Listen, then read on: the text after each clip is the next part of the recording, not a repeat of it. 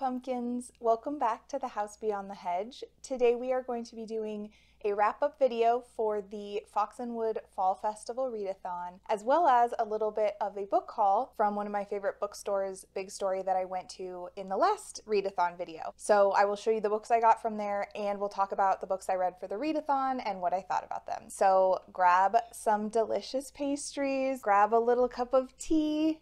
Don't worry, I'll wait, and then meet me back here and we will get started.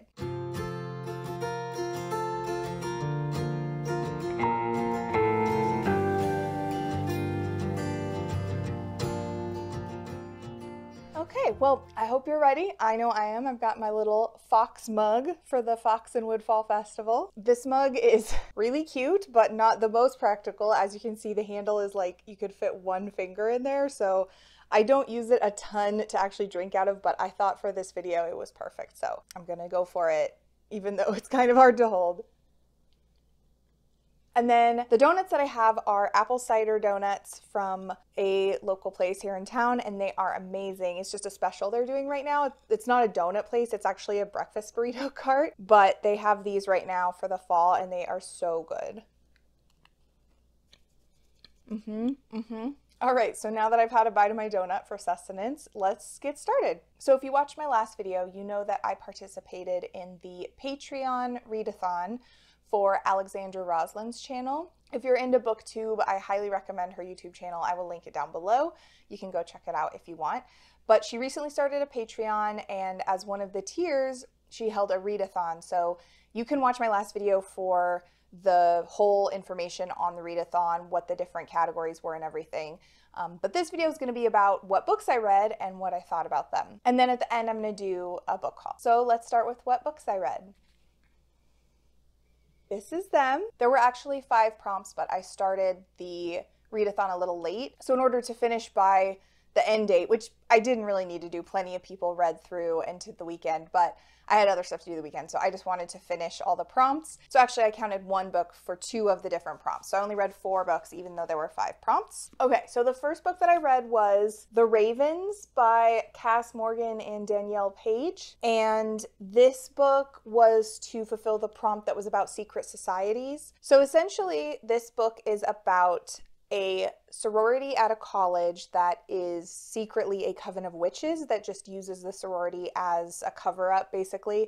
So I thought that was secret society enough. They're not really a society, but I think they're coven, you know, and they're using the sorority as the cover-up. So it's kind of like a secret society. So I counted it. And basically the book is from the point of view of 2 different characters.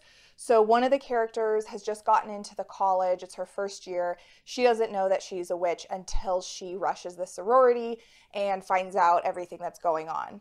And then the other girl is an upperclassman and has been in the sorority. She comes from like a long family of witches, so she's known she's a witch the whole time. And they're both sort of navigating this situation where somebody seems to be targeting the witches in the coven, and some bad things are happening, and they have to figure out what's going on, who's doing it. So you see it from both perspectives from the 2 girls. So it's really interesting. I liked it quite a bit. I'm not that great at ratings. I know most like BookTube, especially people, you know, use the 5-star rating. If I was going to rate this, it would probably be in the 4 to 5 stars. I think maybe it wasn't like a total 5-star for me, but definitely like 4, 4.5 for sure. There's a, you know, some danger. There's a mystery kind of. They're trying to figure out who is doing these things. Oh, and one of the girls gets kidnapped, so they're trying to figure out what happened to her and get her back. So it's kind of a fun adventure. It's about witches, which I love books about witches, and it's kind of got that dark academia, secret society vibes too. So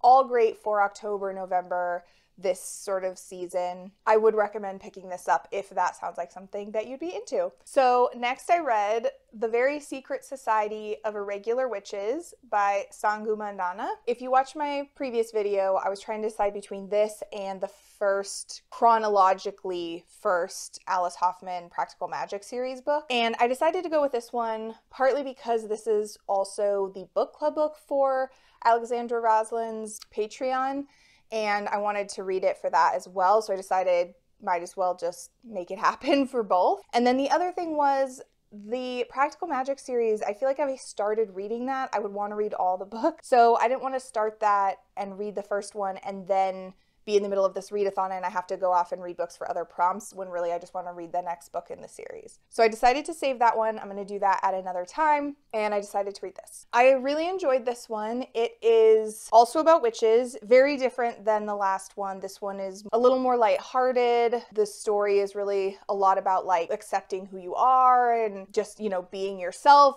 and just like a really big theme of inclusivity. So basically this witch, who is a real witch, but she's not supposed to tell anyone she's a witch. All the witches don't even hang out together really, except at these specific meetings they go to because they're worried that it will draw attention. So they're not really allowed to be friends or really hang around each other a lot. But she makes these videos where she pretends to be a witch in the videos so that she can just do witchy stuff in public, even though the cover of it is that, you know, no one who watches them really thinks she's a real witch, so it's okay. But then she gets this message from this family that's like, we need you to come here and help us train these girls that we are in care of, and they are witches. And she's like, I don't know about that because I'm not even a real witch, you know? But anyway, she goes, she meets the girls, she meets the family. It's kind of like a chosen family more than an actual related to each other family. So there's a bunch of different members. There's the girls, which none of the girls are related either. They're all witches, but they're not sisters by birth. And then there's the other people that live in the house. So there's like a librarian, archivist for the house. There's the housekeeper, an older couple that one of them's the gardener and one of them lives there because he's married to the gardener. I don't think he has a job at the house. He's just married the other guy and then moved in, I guess, if I'm remembering that correctly. But they all live in this house together, and the owner of the actual house isn't there. She's gone a lot because she is an archaeologist, anthropologist, or both of those things. And so she's gone a lot. You don't meet her at all, but it's just the rest of these people have created this family. So the idea is all of these different people who, you know, come from all these different backgrounds, but they've created this family, and it's really lovely, and it's a really enjoyable read. I would probably give this also like a 4.5 star. One of the main reasons why I wouldn't give it a 5 star is because there is a romance. It's between the main character and the librarian at the house, and it's fine. It's cute. Like, it's a what they call it, grumpy sunshine trope. So he's very, you know, serious and grouchy, and he doesn't want to be around people, which I can relate to as an introvert. So I understand where he's coming from there, but she's very much like outgoing and bubbly, that sunshine trope. So the actual relationship is cute. I don't mind that at all. But there is a scene towards the very end. There's like a little bit of a spicy sex scene. And I also don't mind that either. It's not really why I pick up books. I also don't really care that much about romance generally, so that's not really why I pick up books either. But so many books have it. I'm not gonna like avoid a book because it has romance, because then I wouldn't be able to read any books. It's just not the thing that I care about the most, but I understand that it's needed often, especially to like move story along. So I'm certainly not against some spiciness. I read another witch book that was like a lot of spiciness, but this one, I think, especially because of all the themes, representation in it, and the idea of loving who you are and that kind of thing, I think it would be really good for younger readers. But then there's just like this one page that's fairly explicit, and it just seems so unnecessary when the rest of the book isn't that. Do you know what I mean? Like, it's just one short scene, which in some ways you could be like, well, it's only one short scene, but also why? Why does it need to be there? Like, you could just imply that they have sex. You don't need to, you know, have one page that's like kind of explicit description when the rest of the book is not that really at all. And I think it sort of excludes then a whole group of readers that would maybe really learn something from reading this, or really enjoy it or appreciate it, because they're like younger, but also they wouldn't necessarily want to pick up a book that has like explicit sex in it. Or even adults that aren't into that, you know? Like, I don't mind it, but there's probably some adults that don't really want to read that, in which case one page of this book essentially kind of ruins the whole book for them. So I feel like I'm reading more and more books with kind of this spicy romance stuff, which I feel like is becoming more and more common.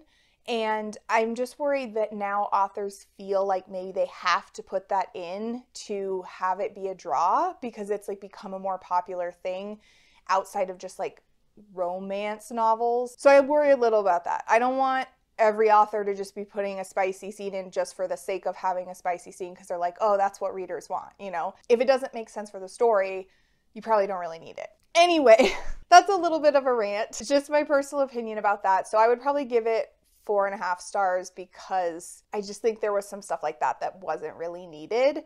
But the rest of the book is delightful and I would definitely recommend it. That was for, the prompt was read something with magic or witches, I think. And then the next one that I read is called The Gathering Dark, which is edited by Tori Bovalino. It's an anthology of folk horror, so it's short stories. And I picked this one up earlier this season because I saw someone post about it on Instagram. And first of all, I was just smitten with the cover because dang girl, she purty. And also, I thought it'd be a perfect book to read for spooky season. I was a little worried that it might be too scary because I get scared easily. But actually, it was the perfect amount of spooky season scariness. Very atmospheric, I think is the right word. All the stories just gave you that little bit of dread feeling, you know, just a little off-putting, but not terrifying. I thought it was a perfect level of scariness for me for this season. And the stories were all really interesting and, you know, about different themes. Like a lot of them were multiple layers of like the obvious horror element, but then underneath a lot of them were like the everyday horrors of regular life kind of, and I thought that was really well done. It says on the back that it's featuring stories from New York Times bestselling and critically acclaimed authors, and it has a list of the authors on the back, and some of them I know have written other popular books. I'll just read them, and then some of them you might recognize from other books. Erica Waters, Chloe Gong, Tori Bovalino, Hannah Witten, Allison Saft, Olivia Chada, Courtney Gould, Aidan Polidoros, Alex Brown, and Shakira Toussaint. So those are all the authors of all the different stories. I think there might be some in there that you'll recognize. There's some other sort of popular books that some of these authors have written. And I would definitely give this one a 5 stars. I thought it was really good. Really well done. Perfect if you want a slightly scary thing to read in the evening. Honestly, just to have it on your shelf is worth it because it's a looker. Definitely recommend this. I'm not going to get too much into like the individual stories because there's multiple, you know, it's short stories, so I'm not going to tell you the plot of every story, but just read it.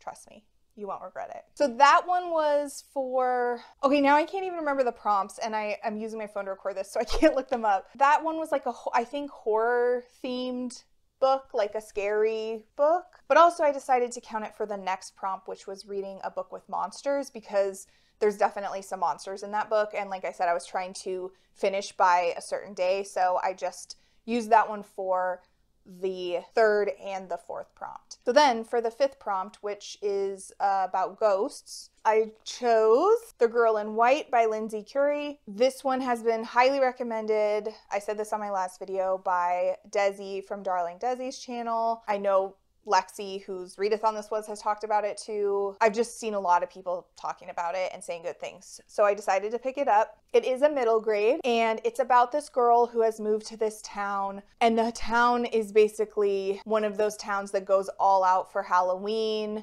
They have their local legends and ghost stories. But then the main girl has sort of been haunted by this ghost since she moved there, and it's like getting scarier and scarier. And then her and her friends, one of which also can see the ghost, they find out, they sort of become friends. They realize that the ghost is trying to tell them something, and I don't want to say too much because like I don't want to spoil it. But you know, they sort of learn a lesson. The whole town kind of learns a lesson, but it's really well done. I think it's just the right amount of spooky for a middle grade book. Like there's definitely some creepy stuff in there, but it's not too scary, you know, for that age group, I don't think, or for me. as an adult. I would definitely give this one a 5 stars as well. It's set during Halloween, so it's just the best to read in October. It's got ghosts, it's set at Halloween, the town goes all out, so there's just like descriptions of decorations and the feeling in the air and everything, and it's just perfect. I think this is definitely a reread for me. Like, I probably would read this again next year during October because it just has that perfect atmosphere and also just really enjoyable. So that was all the books I read for the Readathon. I had a really good time. It was so much fun to be in the Discord for the Readathon, for the Patreon, and just be able to chat with everyone else that was doing the Readathon, hear what people thought. I got some great recommendations for other books that I've now added to my TBR list. So I would highly recommend that. If you have creators that you really love and they have a Patreon, like, seriously consider doing it. It really helps them continue to create awesome content. And usually there's tiers that are, you know, $3 a month or $5 a month. Not only are you supporting them and it helps them bring you more cool stuff, you also get extra fun things. Like, this Readathon was so fun and I loved it. And I wouldn't have had that if I hadn't been part of the Patreon. So yeah, I just recommend checking it out. If you have content creators that you really like that have Patreons, go there, like, look at the tiers, see what you get. Or if you just want to donate like $1, sometimes they just have like $1 a month tiers if you just want to support them. And it's just fun and you get to be like a part of something, you know, which is cool. Okay, so next we're going to do a little bit of a book haul. In my last video, when I did sort of the vlog, I went to Big Story, which is one of the great local bookshops here. I went there because I specifically was looking for some books that would maybe fit the monsters prompt, since I didn't really have anything in mind that I wanted to do for that.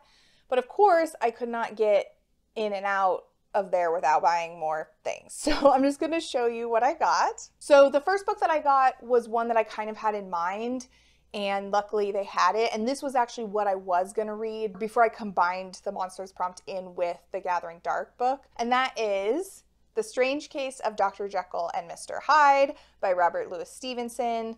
This edition is actually that plus other tales of terror. So it has some other short stories also by Robert Louis Stevenson in there, but I bought it specifically for Jekyll and Hyde. So that was going to be my monster story. Then needed to condense it a little bit, so I skipped this one, but I do still really want to read it. I have a special affinity for Jekyll and Hyde because in high school, my high school did Jekyll and Hyde the musical as our senior musical for my senior year. I wasn't in it because I am not very musical, but a lot of my friends were in it, and I loved it, and I still love that musical a lot. I listen to it, especially in October every year, because it's kind of got that, you know, Halloween vibes. But I've never actually read the story, so I still really want to read this. I didn't do it for the Readathon, but I'm still glad that I bought this because I do want to read the story at some point. Okay, the next thing that I got, which kind of falls into the monsters category, but also I just thought it sounded really interesting. And also, when you kind of find unique books at bookstores that have like used books, I always like to pick them up because you never know when you might see that book again. I mean, I guess you could maybe find it on Amazon, but I always like to get it at a local bookstore if I just see something cool there. And it is called The Werewolf Delusion by Ian Woodward. Look at that cover. So I'm pretty sure this is from like the 70s. The Library of Congress, this says it's a second printing. So I think this one was printed in the 70s. But it says Library of Congress cataloging in publication data, Woodward, Ian, 1941, The Werewolf Delusion. So maybe it was originally written in 1941? Sometimes I don't understand how to read publication data, I'm going to be honest with you. Either way, this was printed in the 70s, and it's really cool. There's illustrations, there's photos. So basically, I'm not going to read the whole flap for you, and I haven't actually read the book yet, but essentially, so it's a nonfiction research and an investigation into the werewolf legend, the origins of the werewolf legend, and basically any kind of evidence that could be collected as to why people believe this is a thing throughout history. So yeah, I think it looks really interesting. I think this is the kind of book that I'll maybe read a little bit of at a time, you know, because it's not a novel, it's nonfiction, so you can kind of read like a chapter here and a chapter there. But I don't actually know that much about the werewolf mythology and legend other than just, you know, like the common stuff. So I'm kind of excited to learn more about it. Okay, the next thing I got is not related to the Readathon themes at all, but it is The Master of Middle-earth, the Fiction of J.R.R. Tolkien by Paul H. Kocher. It's about his whole body of work, essentially. So obviously people are really into Lord of the Rings and The Hobbit.